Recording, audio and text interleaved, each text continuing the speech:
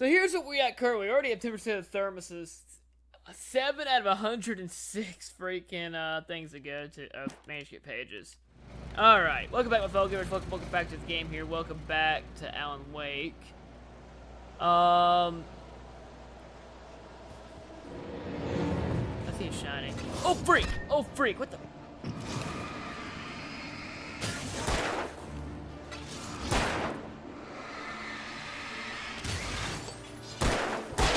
Ow. That hurt. Alright. Well, that was an easy find.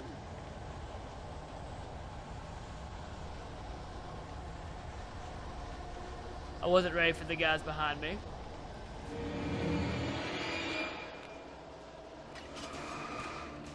The game shouldn't even gave that one away. Ooh. It's not like I would have ran out of health anyway fighting him. What the?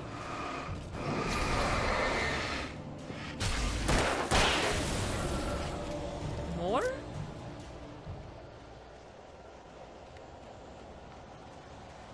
Let me go heal up real quick. Just to be safe.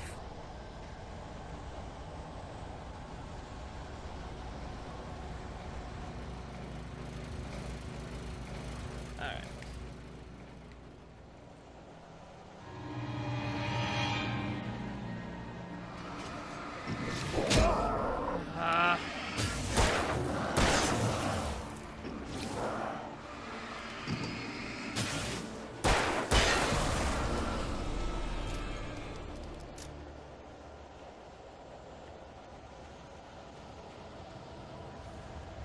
Is that a manuscript page?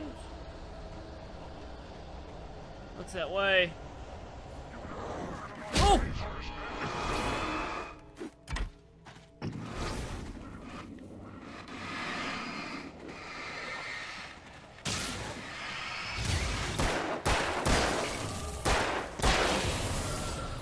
I didn't need the battery. God. Okay.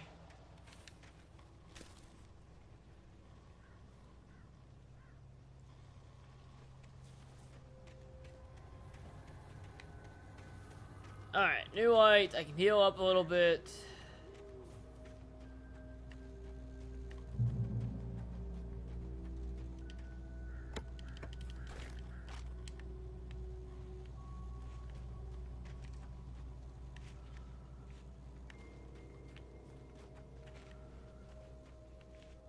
I don't know.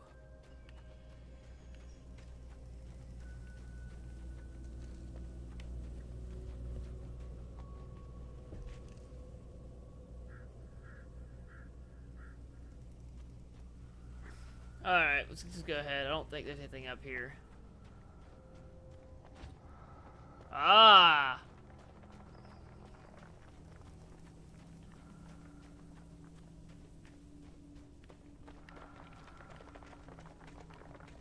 Rocks. Alright, there's another supply chest. There's a whole lot of them in this level.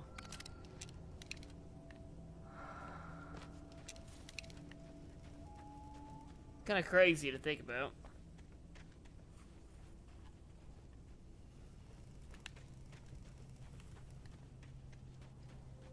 Let's keep moving. Stop.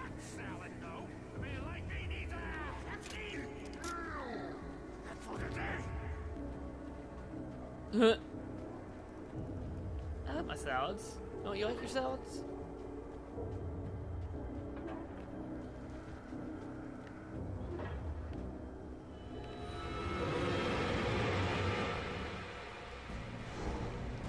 You know what? Cheese tub!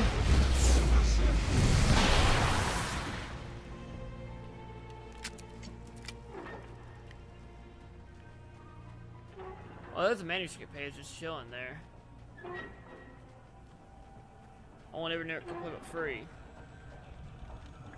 Alright. I assume we have to go in here. That makes a lot of sense.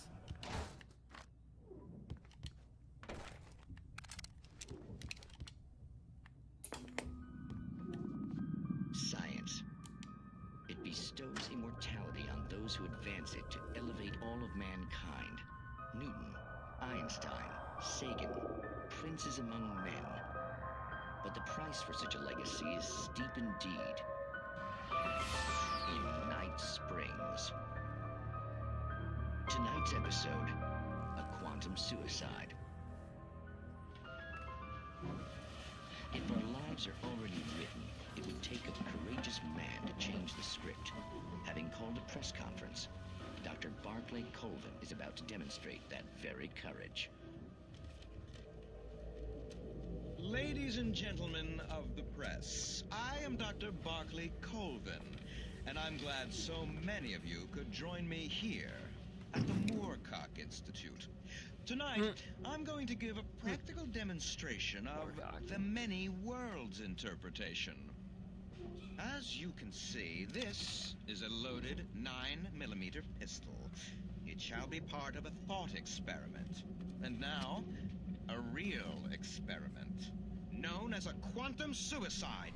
Did he say suicide? Is that a real gun? He's kidding, right? Please, stay calm.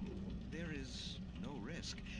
Observe what occurs when I place the weapon against my own forehead. Now, you might think this round is merely a dud. Not so. Observe the flower pot. And yet, I myself cannot be harmed with this gun. With each pull of the trigger, two new realities branch off. One in which the weapon didn't fire, and one where it did. With my machine here, I have ensured that this reality is always the former. I have bestowed upon myself quantum immortality. Under no circumstances can this gun kill me. So wait. What you're saying is that every time you pull the trigger, in another reality, you die? Yes, of course, but that's completely trivial. There's an infinite number of things that could happen at any moment, and they always do happen somewhere. The point is, this one thing did not happen here. You're insane, Colvin. Insane? Insane? Hey, was this thing supposed to be plugged in? I stumbled on it. You fools! Gaze upon quantum immortality.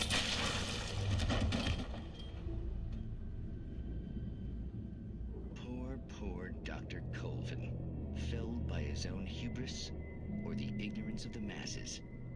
Perhaps he should have left the crate unopened, the decaying atom unobserved. Curiosity often kills the cat. In Night Springs. The heck did I just watch? Okay. Oh. Alright. Sweet.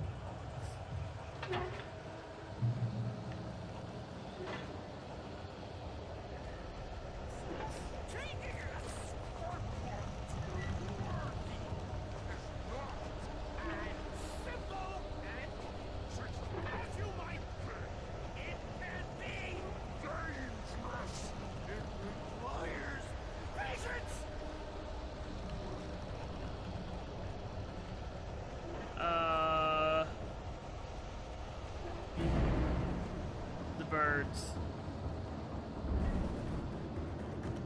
Oh no. Even with the engine takes dropping tools. Bounce. Easy. Fatal. Mistake don't make. Count your before. This place tools. I need.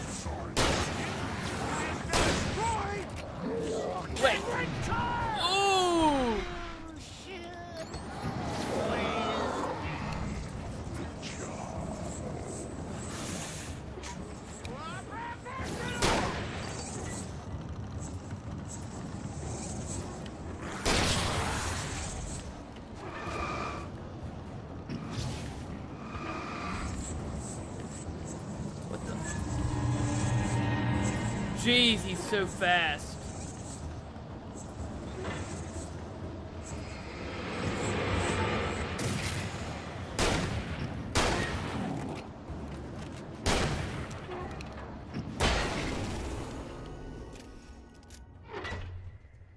Stucky's body vanished, leaving behind only a lifetime of nightmares to come, assuming I'd reach the lights of the gas station alive.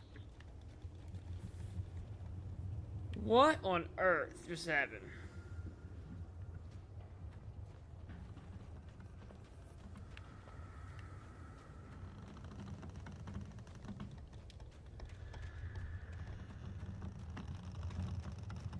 Why are the logs swinging? Like, OSHA. Hey, I see a thermos.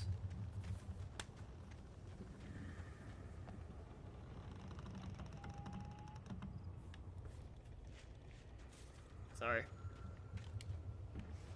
Checking my notes. I see the gas station.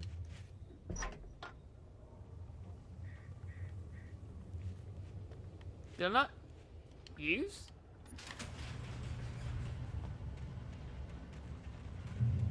Alright, we made it to the gas station. It's a giant deer. I recognized the parade float I had seen in Bright Falls when I first arrived with Alice.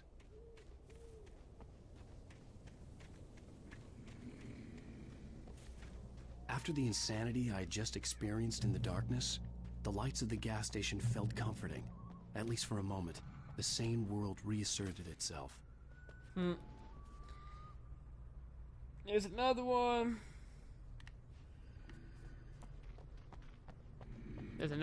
There's the other thermos.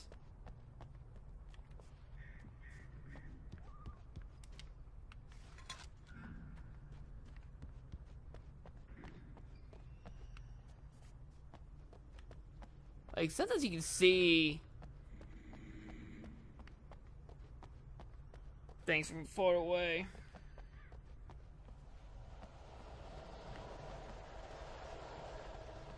What's going on?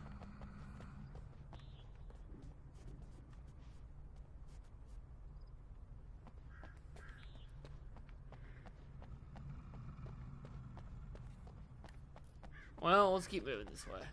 I don't want to go to the gas station yet, because that's probably where it ends.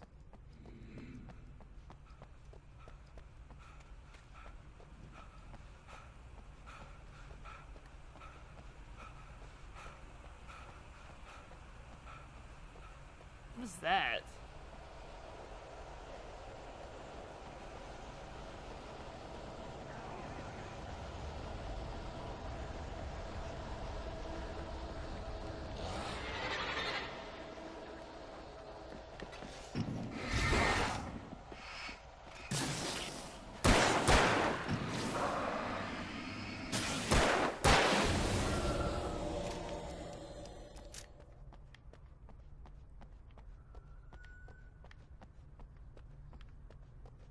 It's a little random. I think there's another set of guys here.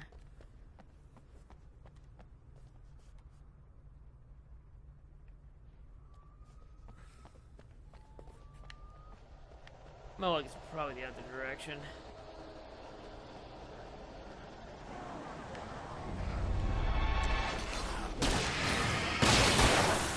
Wait!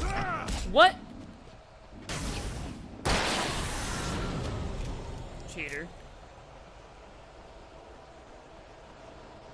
You walked right into it.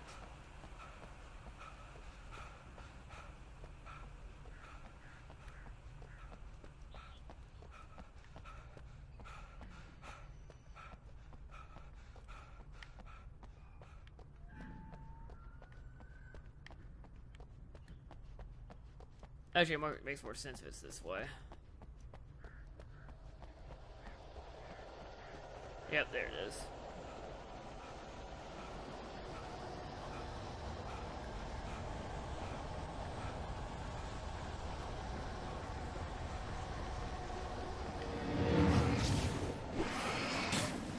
Ooh, ooh, ooh.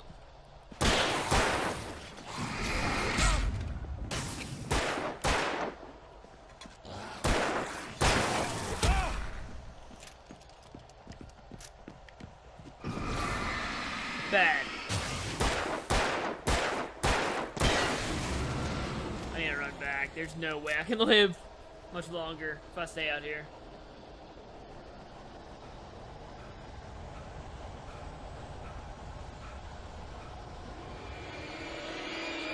Freak.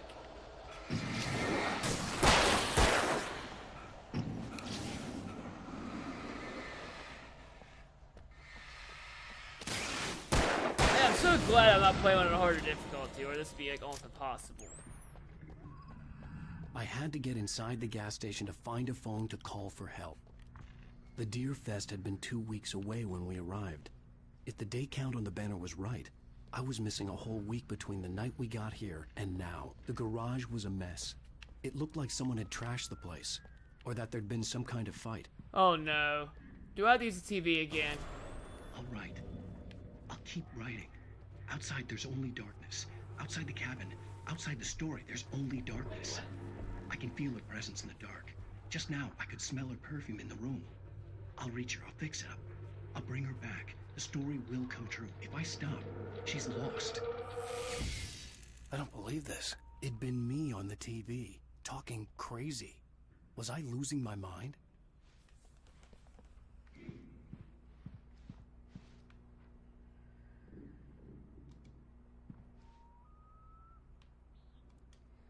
Alright, let's check my stats. This is basically the end of episode 1. We've done 1 signs, 2 radio shows, 4 chests. We are on pace.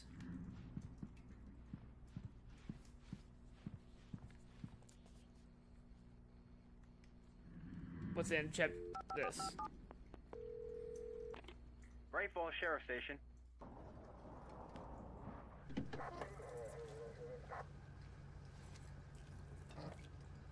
How'd you get here? The roads are blocked. Oh, thank God, Sheriff. Sheriff Sarah Breaker. You are... I'm Alan Wake, but listen. I was in a car crash. My wife, Alice, she's missing. Calm down, Mr. Wake. We were staying in a cabin on the island, on Cauldron Lake. There's no island on Cauldron Lake. Not since the big eruption in the 70s. Please, I can take you there, okay? You look like you've taken a pretty bad knock to the head. Are you okay? Listen. We'll figure this out. Please get in the car. We'll swing by the lake and then we'll go to the station, okay? Mr. Wake, have you seen Stucky, the guy who owns this place? I realized I couldn't tell her what had happened in the forest. She wouldn't have believed me. And then she wouldn't have helped me with Alice. Yeah, do what you gotta do.